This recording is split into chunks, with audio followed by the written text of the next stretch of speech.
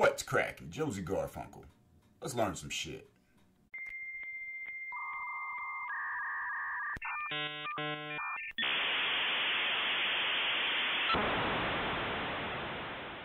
In this episode, I'm going to walk you through how to add Steam Workshop mods to your Nitrado PC DayZ server. To get started, hop over to nitrado.net, grab you a server.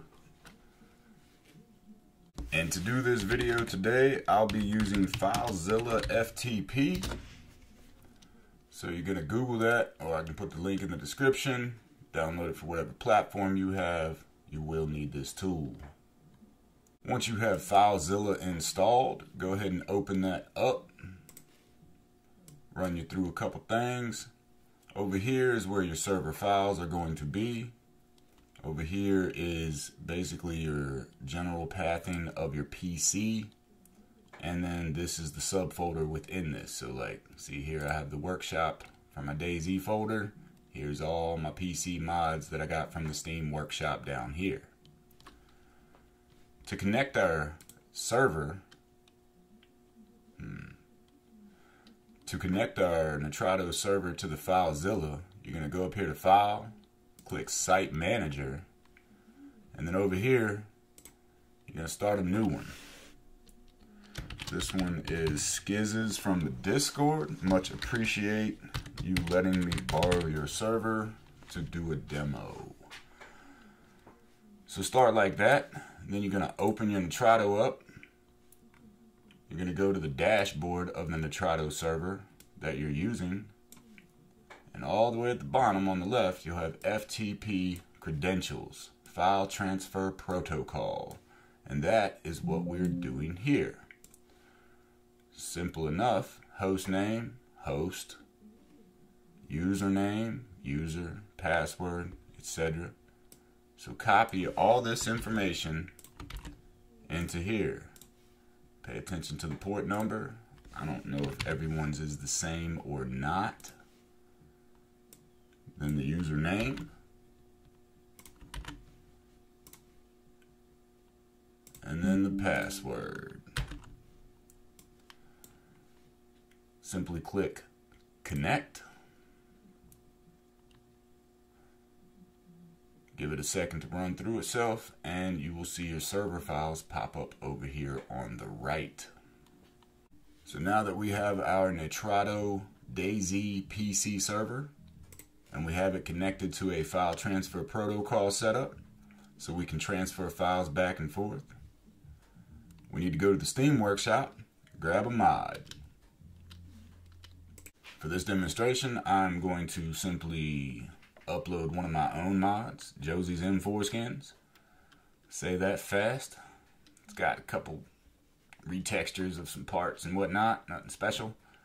But you're going to click subscribe to the selected mod that you want. It's going to download. Once it's downloaded, let's open our file transfer protocol. On this box here, locate your workshop folder. You're just going to go down your normal path. Your Windows, your programs, Steam, Steam apps, Common, DayZ, Workshop. Then that's going to open up what's in that folder. If you select a folder, it shows you what's in the folder down here. Workshop folder right there. So we click it up here and it shows it down here. Go ahead and find the mod that you're going to be working with. For this one, like I said, Josie's M4 skins. And over here on your server side, open the standalone folder, and right in here is where we're going to put our mods. They'll be listed at the top, but for now what we're going to do is have our mods on the left, the directory that we want the file to be uploaded to on the right. Right click the mod and click upload. You're going to put the entire folder on the mod. It's going to take a little second, do a little dance. Should pop up a little message down here in the bottom right when it's done to let you know that all files have been transferred. And once that's done, the entire mod has now been installed. We are not done yet. Mods are compressed binarized and signed with a key, and you need the key to unlock the files. So open the mod folder over here on the left. Some mods come with some helpful tidbits. Mine does. The types extras and your Trader Joe's config if you're going to be using that. We'll get to that later. But you'll see your keys folder over here for the mod, and you'll see the keys folder over here for your server. Go ahead and open that keys folder. Open that keys folder. Right click the mod and click upload. It's risky business, but I'm a drag and dropper myself. I feel like this is a good time to show this. You can also simply click it, hold it, and drag it. It's going to tell me to overwrite because I just put the same file on there, but to give you the idea, you can drag and drop this from anywhere. If I want to put a picture, whatever. So now we have our key transferred in the keys folder of the server from the mod. We have the entire mod uploaded.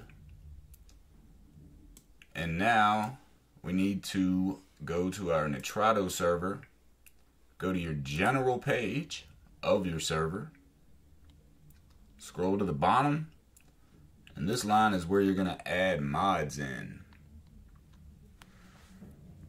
So you're going to add @ and then you're going to want the mod name. So open your folder, click once lightly, you can copy the name directly, come right over here, paste it in. If you're going to be adding more than one mod, you will put a semicolon in between them. You can also leave one on the tail, it doesn't hurt anything. Make sure you save those changes. Now we have a mod on our server. However, this mod came with some types entries and such, so we need to make sure we add those to our file. So in your file browser, go to your workshop folder. You may have to show hidden selection for your workshop folder to show up. But scroll down to wherever your mod is and open that folder and get the tidbits you need. We need the types for this example. We don't need this line, so delete that. Control A to select all, and then Control C will copy all those. Then you can open your file. You can do this in Notepad, Visual Studio Code, etc., and then simply upload the file. For this example, I'm just going to walk through the Nitrado pathing, missions, selected map that you're working on. For these examples, they're types, so we need the DB folder and our types.xml file. Personally, I like to go all the way to the bottom to put my new stuff, just so I can keep official categorized, or vice versa. Come down here to the last entry. Make sure you don't go outside that main closing tag, so leave you a little gap there. Control V, and it'll paste all those types entries we just copied. Now we have all these new M4 parts in our types.xml file, and we should see them on our server. Make sure you click save to save the progress. And you're going to click restart the server, so the server will restart, and that'll kick our mod into play. Now that our mod's installed and our server is restarted, we're going to open the launcher. If the launcher's working proper, you should simply be able to search for your server.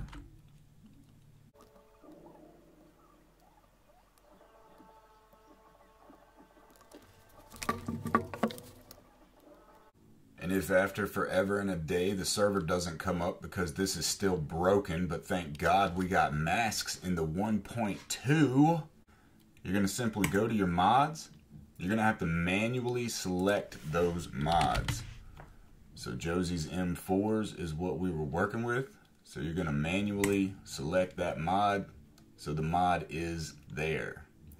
From there, you're going to open the servers tab and notice that it's still not finding your server because this sucks. So you're going to have to direct connect using the IP of the server. You can simply click copy, and now you can paste the IP into the server name or address. This is the address of it, and then your port. This one's 23,000. Make sure you change the proper port, and then click connect.